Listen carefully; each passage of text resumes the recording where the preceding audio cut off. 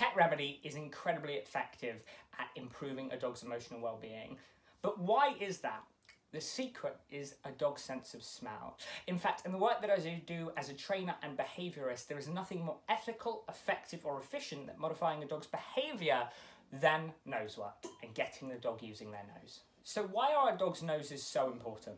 To put it into perspective, our dog's sense of smell is so powerful that if we had the equivalent power in our eyesight, we would be able to see a stop sign clearly on the moon.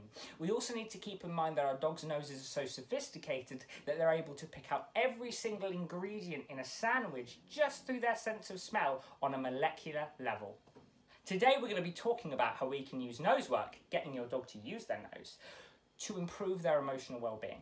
That can be as simple as teaching them to find scattered food in long grass to as complex as teaching them to search a plane. Me and my students did that, and your dog damn well can do it too. Here's an easy tip that you can implement immediately without any prior training. Let your dog sniff more.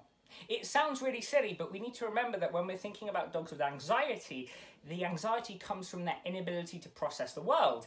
That's how our dogs do it. Their main sense is their nose. So by taking the time to slow down and allow them to sniff the grass or spend a little bit more time in the vet's car park before you head in, that'll give them time to regulate their emotions, process the world around them, and overall build their confidence.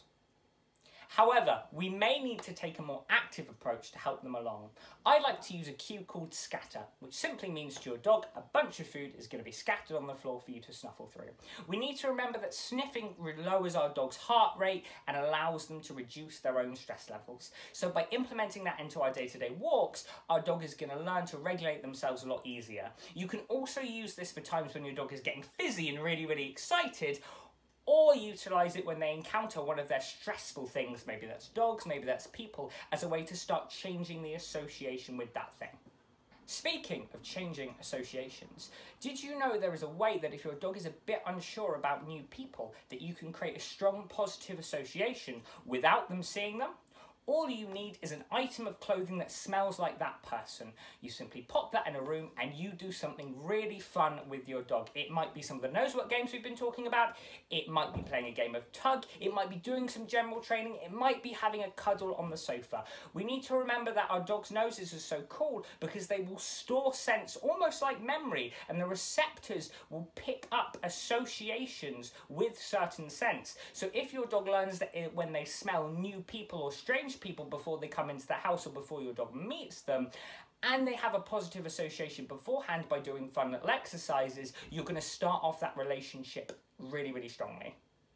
And look, we shouldn't forget that our dogs' noses are so amazing that they can do a whole variety of jobs. Take assistance dogs, for example. Some dogs are trained to detect their handler's blood sugar levels dropping, or to let their handler know when an epileptic fit is about to take place.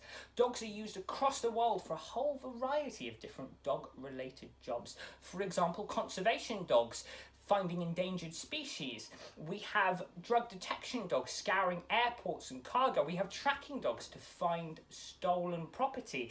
And we have man-trailing or search and rescue dogs to find missing people.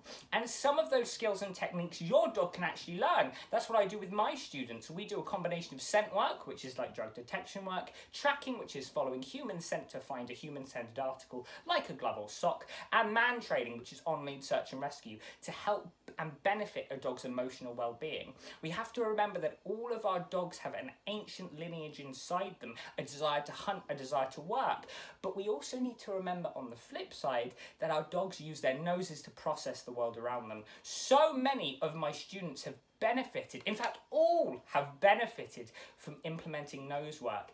It is fantastic for improving a dog's confidence around other dogs. It is incredible for lowering a dog's arousal around people and changing those associations. And it is fantastic for building a positive association with somewhere that your dog finds spooky, like the vets or cars. So my final tip for you is to go out and find yourself a nose work trainer. Someone that is really going to work with your dog to make them feel safe, secure and content and get them using their nose. Happy sniffing!